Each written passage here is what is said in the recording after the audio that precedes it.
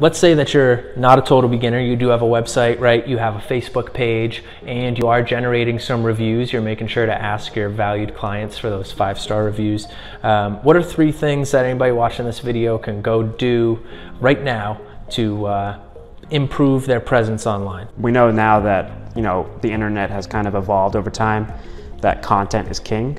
And it's the same thing is true in SEO and just in digital presence in general for a business or person. If you don't have content or you have really poor content, you're going to lose.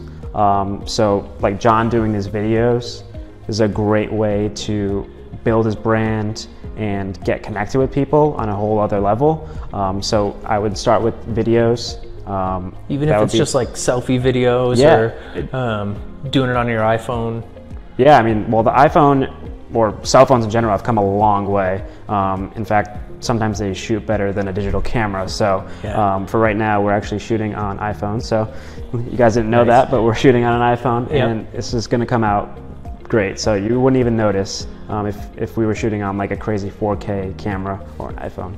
So definitely, you can create content. It doesn't have to be like formal and like sitting down like us. You could literally turn the camera around and just shoot a selfie video about whatever you're doing as a person or from the company's perspective. And if you aren't on YouTube, start doing more YouTube videos. There's a huge reward in putting your video content on YouTube because you not only are searchable directly in Google because it's owned by Google, but you're also searchable within YouTube. So if anyone's looking for instance, John in his insurance videos, any types of insurance, like do's and don'ts, they might get a video of the Point Insurance and they're like, wow, this is my insurance company. I'm gonna call these guys.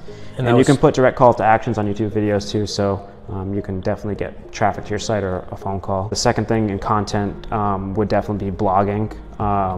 And you might think, oh, like if I just put up a short blog post, like someone will actually read it. But realistically, you should be creating long form content, like really solid information, because the person might not be reading it, but they would be searching for it. So if you're doing like a BuzzFeed, they do a really good job at this. The 10 things you didn't know you should do this summer. And clickbait. Sometimes it is clickbait, which you can't blame them. And I'm guilty of it. I clicked on it. Absolutely. Me too. And those blog posts really are great because they cover a whole slew of content. So any of those 10 things could be searchable from Google. So you could end up on that page. You might kind of scroll through until you find what you actually want to see. Right. And they don't just list the 10 things. There's some solid content under each one, right? It probably ends up over 1,000 words. So it takes time. Writing a good blog takes time. Oh, absolutely, yeah. But it's well worth it. It reaps rewards, yeah, for sure. And if you're gonna shoot that video and it pertains to the same topic you're gonna write about in the blog, embed the video on that page of the site.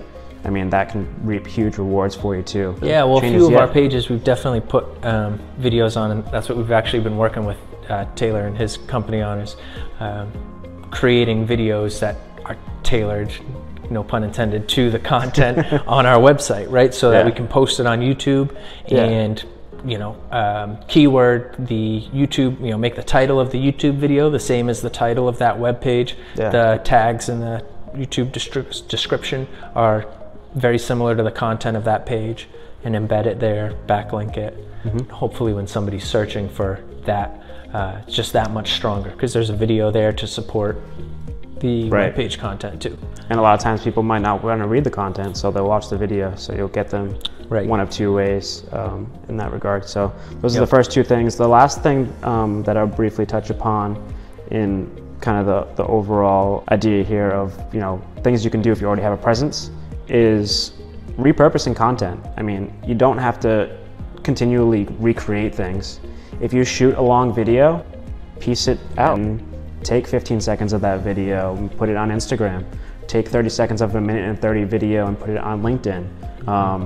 Or just take things from that 10 things blog post and put them as posts on Facebook. You know, you might use that long form created content and utilize it again on a Facebook post, and maybe you take each of the 10 things and put 10 different posts together.